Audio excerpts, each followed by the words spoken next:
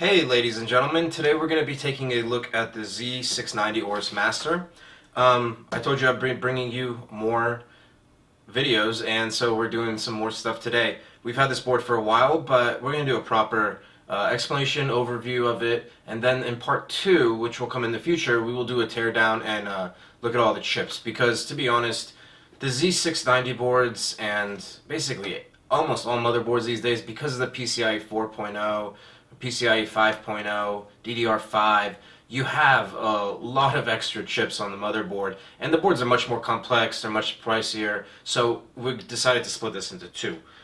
So let's get started with the overview and the unboxing of this product, alright? So first of all, you have your motherboard here. I think it did come with something plastic on it, but I mean, I like to play with the boards before I do these videos. So sometimes I take them out. Plus, except for EVGA boards, no one actually seals their motherboards inside the box. Anyways, it comes in a foam padded enclosure, and I think it has a piece of plastic over it fitted to the board. We'll put this aside for a second. That's heavy. Inside the box, you've got some stickers, okay? These are case badge stickers. You can put them anywhere. I think there's one for your passport too. So if you're into that kind of customization stuff, they have that. Not really changed that much. So here we have the manual, and it's like really thin, but it actually has a lot of good information in it. I guess it skips over some parts because usually they used to be like 2 to 3 times as thick, but it has everything from a block diagram to indicate every single function of every button and header. And then like a DRAM installation. Oh, new Aorus case badge. This is new for Z690. Yeah, cool. Actually looks pretty nice. Alright, accessories. Let's just put them all out here so we can take a look. This actually is the first time I'm looking at the accessories. So one accessory you're not going to see is the I/O shield board overview. So here you have the board. Here it is up like that. You can see it, but let's go at this angle so we can see a little bit more. Here we have our I/O connectors, our I/O panel, and here and here you have your clear Cmos button and also your Q-Flash Plus button. Underneath this RJ45 Ethernet, which is 10 gigabits per second from Aquenta, you find a sole USB 3.2 Gen 2, I believe, 10 gigabits per second. So what used to be called USB 3.1. So 10 gigabits per second connector, and that is also your Q-Flash Plus. Underneath that is a USB 3.2 by 2. USB 3.2 Gen 2 by 2. That means it's 20 gigabits per second, which is one of only 2 ports on this motherboard that do that. That and the internal Type-C connector. The other Type-C connector right next to it is basically a USB 3.2 Gen 2, so not by 2. So it only has 1 link, and that means it's 10 gigabits per second. All the red ones you see here, all those red USB 3.2 ports, are USB 3.2 Gen 2 ports. They're all 10 gigabits per second, including that one USB Type-C. The other one is double the bandwidth of the other Type-C port.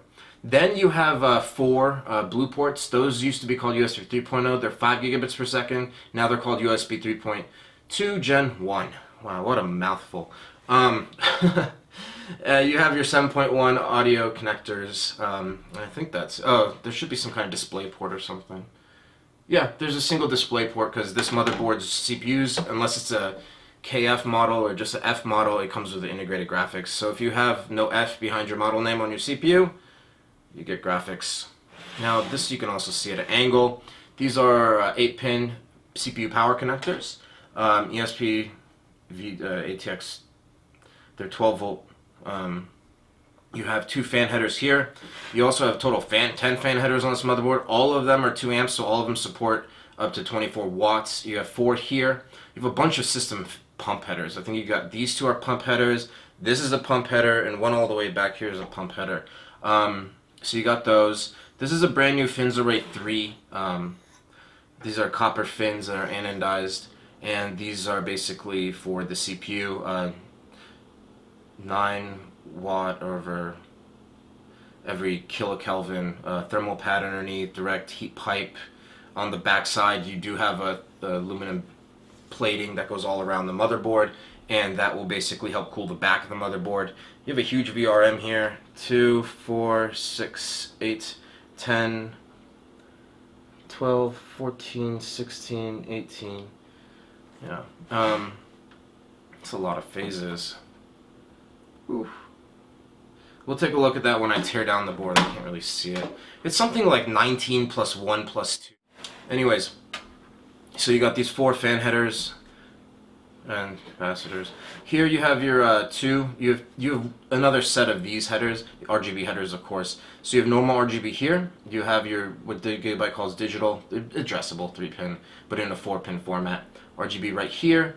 You have your power button, cute, and your code display, port 80H display. So you can see more diagnostic info from this. Down here on this side of the board, you have these Q LEDs, and they tell you if stuff is working. So let's keep going. You do have a header here. There's a 2-pin header. Remember I mentioned those thermistors? One of them can plug here. There's just a little tiny jumper header here, if you can see, and another pump header here.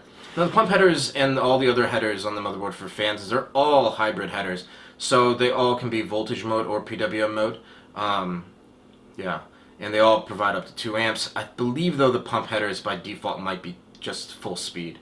And basically most people, when you plug in your pump, you usually start at full speed and then take it lower if you want to reduce, I guess, wear and tear, or if you just don't like the noise.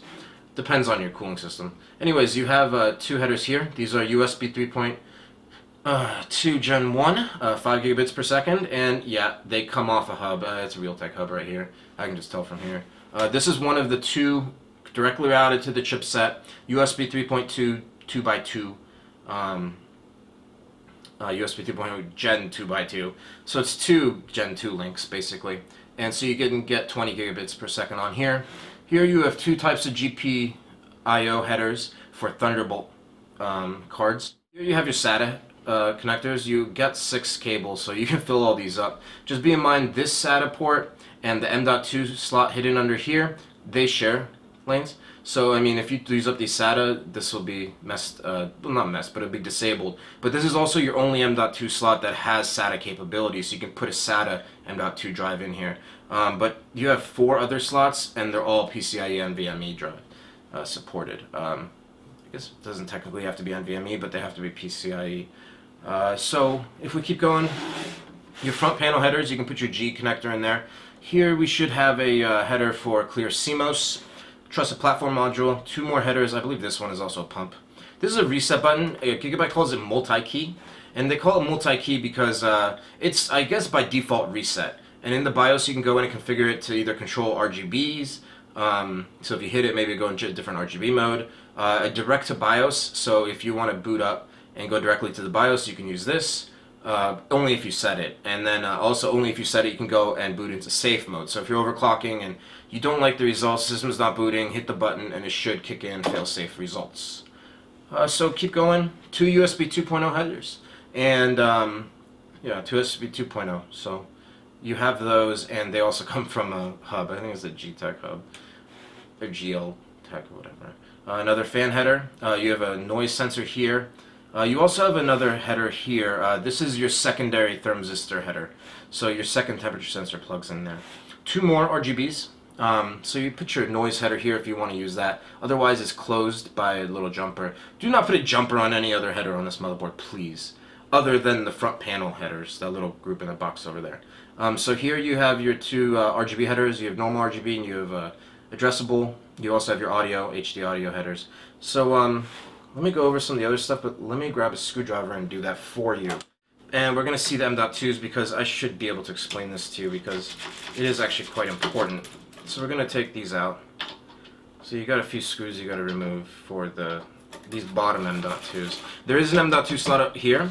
It's directly routed to the CPU, which is an addition to the Alder Lake CPUs. They have an extra 4 PCIe ports directly. They're PCIe Gen 4.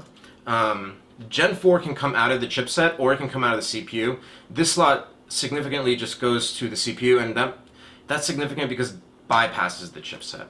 So it should provide slightly faster.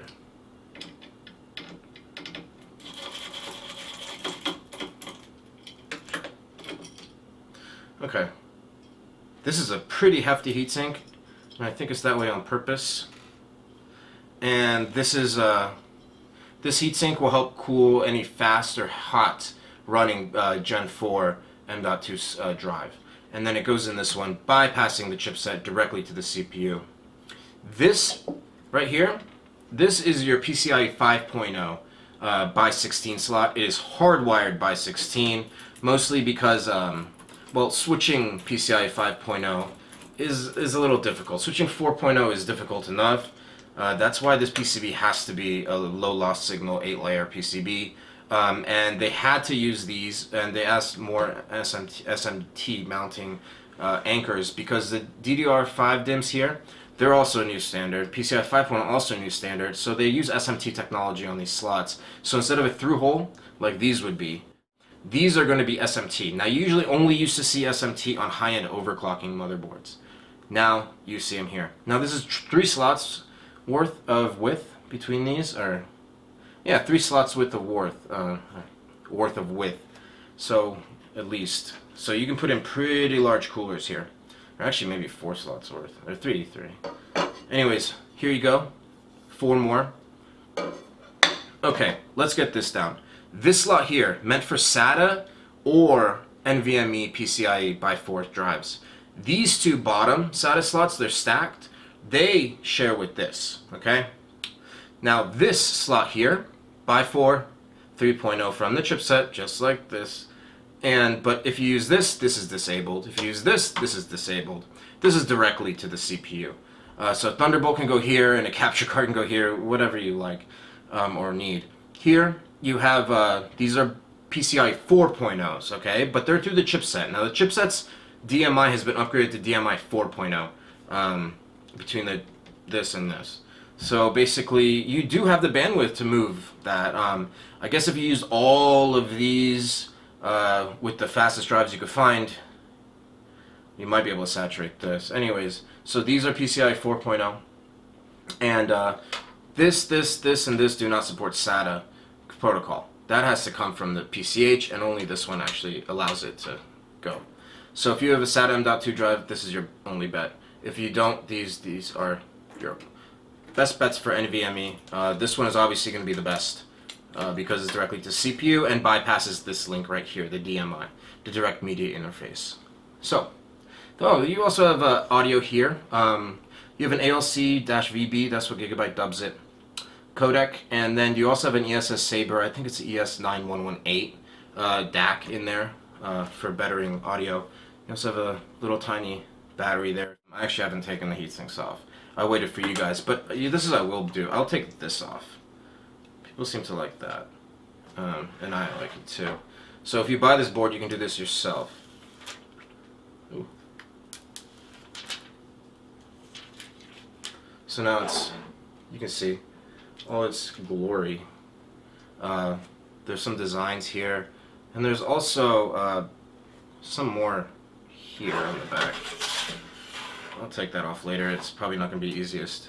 But yeah, so this is the motherboard. It's pretty nice. Oh, this one has some too. Here. And next we're going to tear it down. So stay tuned for that. That might take a little bit longer to basically film and everything, but we'll get it done. And it'll be nice. So, yeah. Oof. These heatsinks are all big. And they're all aluminum, which is nice. Oh, hold on. Here's the back of the motherboard. Yeah. So from the back of the motherboard, we can see that you have this aluminum. These are not, they're easy to take off. They're harder to figure out how to put together because you got to take this off too. Yeah. So that's this for now, and we will come back later and tear it down. All right? Thank you.